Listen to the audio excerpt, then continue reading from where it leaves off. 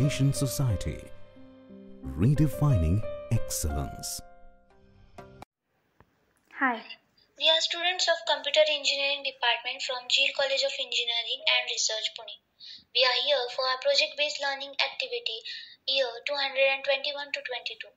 The members in our group are Vaishnavi Chikle, Bhyanuba Bange, Sakshi Barkade, Anish Danavde, Atharva Pimple, and we were guided throughout by our guide, Ms. Nikita Joshi. The topic of our activity is Students Management System using Python. We will be explaining our project in 4 parts. First, what is Python and why we use it for our project? Second, what is Students Management System?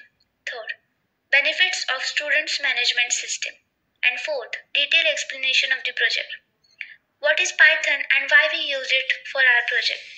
Python is high-level and general-purpose programming language.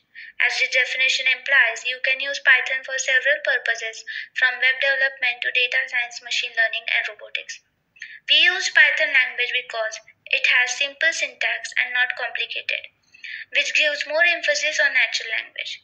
Due to this ease of learning and usage, Python code can be easily written and executed much faster than other programming language.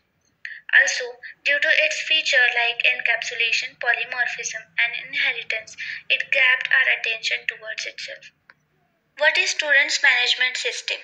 Students Management System works to coordinate scheduling and communication between faculty regarding student. This system exists to simply track information for both parents and administrative staff. Its main objective is to manage details of profile, courses, logins, exams, fees, etc. Benefits of Students Management System. This system is aimed at total user-friendly as well as efficient management of tasks ranging from registering new students, managing fee payment, examination management to all the essential features necessary for making the administrative division of school, colleges or universities effective, resulting in better productivity and hence more progress towards development. Detailed explanation of the project, program code and output. The project file contains Python script student.py. This is simple console-based system which is very easy to understand and use. Talking about the system, it contains basic functions which include view student, add student, search student, remove student, and edit student. If we choose the first option, that is view student, the system displays list of students present in database as the output. If we choose the second option, that is add student, the system asks the user to enter the name of the student which is to be added. Once enter the name, it displays list of student present in the database with the name that we have added. If we choose the third option, that is search student, the system asks user to enter the name of the student. Once enter, the system displays whether the student is present in its database or not.